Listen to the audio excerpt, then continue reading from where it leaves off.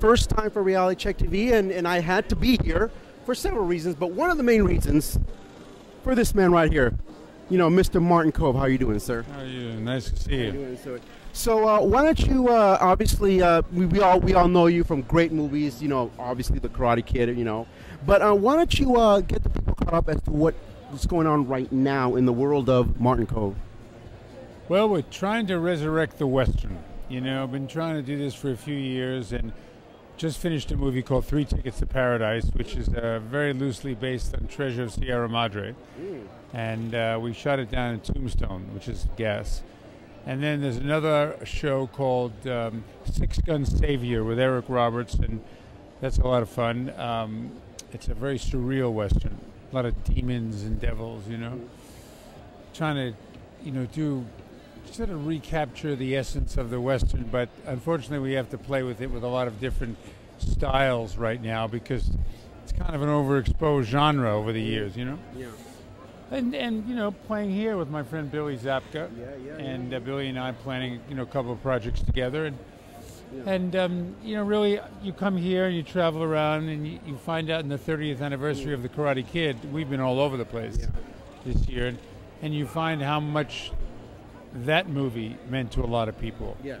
Whether it's romance or bullying or fish out of water situations, it was a very meaningful picture, and it's really charming to hear all the feedback, you know, 30 years later. I actually had the pleasure of meeting Ralph Macchio, and I told him that the scene where he is in the locker room after he got kicked in the knee and he was ready to quit, and of course, and then he was, that scene right there, that inspired me. That it's not just about getting up and continuing the match, but it's about getting up in life, and you know, that's what he said. You know, basically about getting up, you know, and getting back up, and then of course Pat Morita gave him the little rub, you know, the little rub down with the knee. But that movie right there, I want to know, you played, should I say, a villain, you know. But what I would like to know is, what kind of fan mail did you get after that movie came out? Did you get a lot of fan mail from kids or people? Like, what were they saying about you and your character?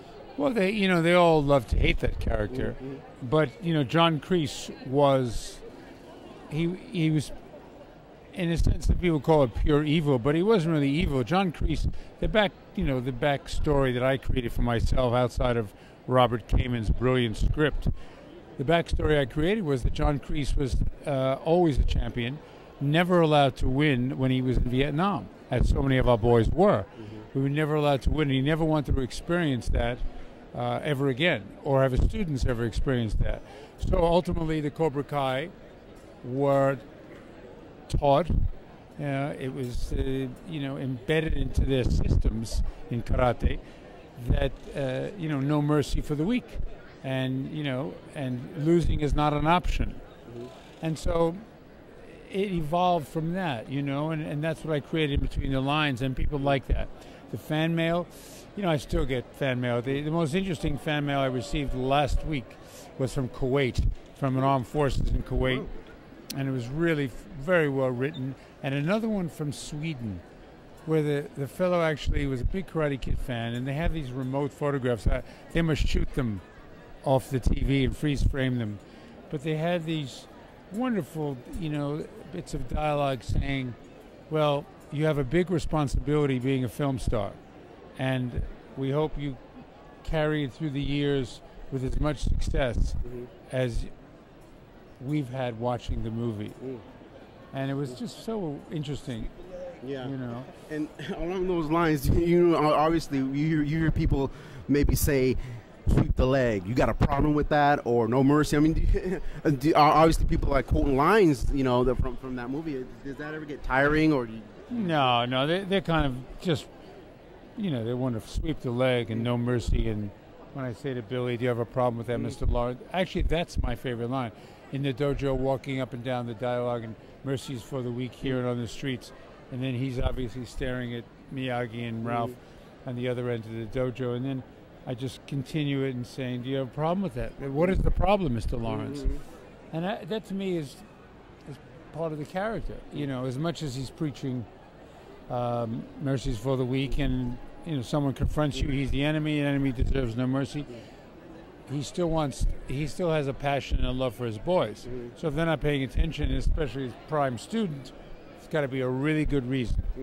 And Miyagi and Daniel are the reason. You know. Now, along the lines of the those quotable lines, was that all out of script, or were you allowed to maybe improvise or maybe throw a little line of your own, or things like that? There was never a reason to improvise anything. I mean, because the script was really written well. I remember having a draft of it was a 14th draft, and there was never a reason to improvise much. John Avildsen, he's up for improvising, but we had I think it was simplistic. I don't think when I pointed him in one of those scenes in the dojo, and I said, but I like that. You don't show up; it's open season on him, and you take a that's shot it, at right? that. Yeah, that's of course, who could forget that particular scene? And when I turn around and I say I like it, I think that was improvised.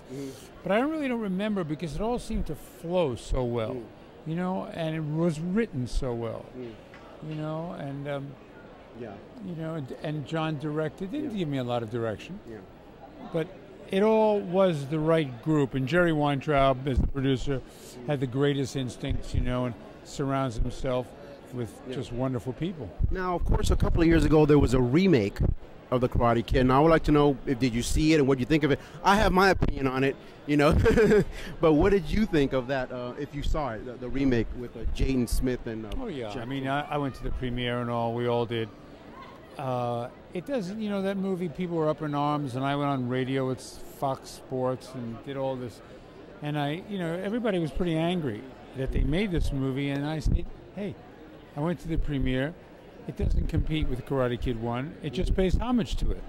And even Will Smith said that, at the premiere. And he was very conscious that he'd do, justice to Billy's character, to my character. He's very respectful. We're talking about an icon. You're talking about Casablanca. You're talking about the Wild Bunch. You're talking about the Searchers. So, one wishes you could be more, have more of that on the list as an actor for your career, Now, for anybody out there who wants to get in touch, maybe stay in touch with you as far as any appearances you'll be making or any projects you're involved in, do you have a website or anything where people can... It's martinkoveonline.com.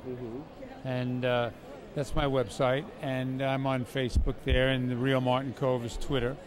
And it's always interesting to have people, communicate. I'm not a really big Twitter, but, I kind of like to hear what people have to say, and maybe someone will come along and help me resurrect the Western. You never know. Yeah, that would be nice. It would be nice to see maybe a future John Wayne. I mean, that might not be possible, but something along those lines. I remember when I was a kid, I loved Westerns.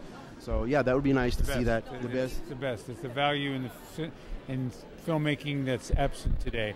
Relationships in Westerns were always the richest, and now we kind of lack a lot of relationships. It's all Marvel comic books.